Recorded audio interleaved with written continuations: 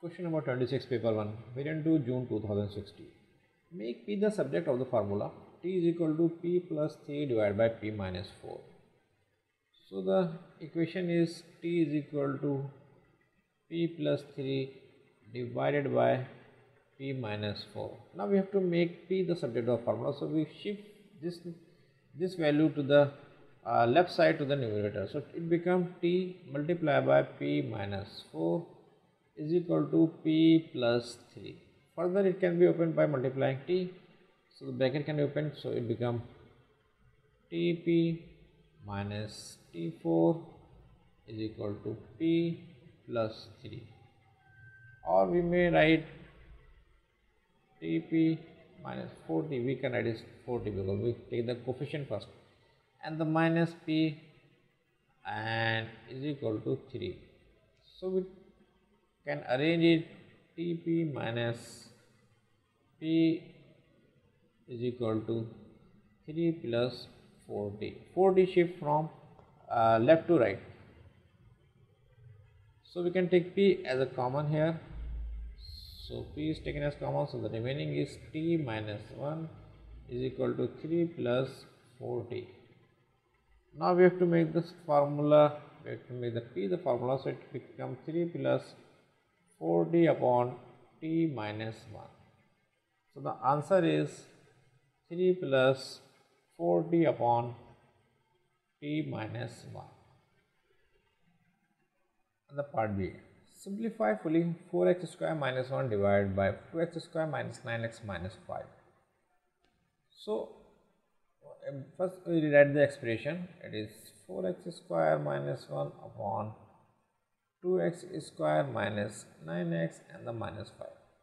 It can be written in the factor form so that we can divide the number. In this case we cannot divide any term here. So we must take the factor of this number. So 4x square can be written as 2x square minus 1 square, so that we can apply the formula of a square minus b square for the factorization. And it is a quadratic expression, so we must apply middle-term break. So 5 to the 10, and when we take the LCM of the 10, so it is 2 5 the 10 and the 5 1 the 5. So it becomes 10 is equal to 2 multiplied by 5, 10 and multiplied by 1. So and it can be written 10 plus 1, 10 minus 1 is equal to 9. And the 10 multiplied by 1 is 10, and the 10 multiplied by 1 is 10, and when we minus 1 from 10 it becomes 9. So it can be written as 2x square minus 10x plus x and the minus 5. So the middle term break we have done here. Minus 9 can be written as minus 10x plus 9. Now there are 4 terms, we can take the common here. So we can apply formula here, a square minus b square. So it can be written as 2x plus 1 and the 2x minus 1.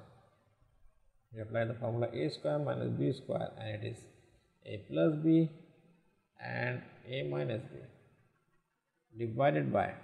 Now the 4 terms are there, we can take common of 2 each. So we take common 2x here, remaining is x minus 5, plus 1 can be taken here because nothing is common here. So we just take 1 as common. So it becomes x minus 5 here.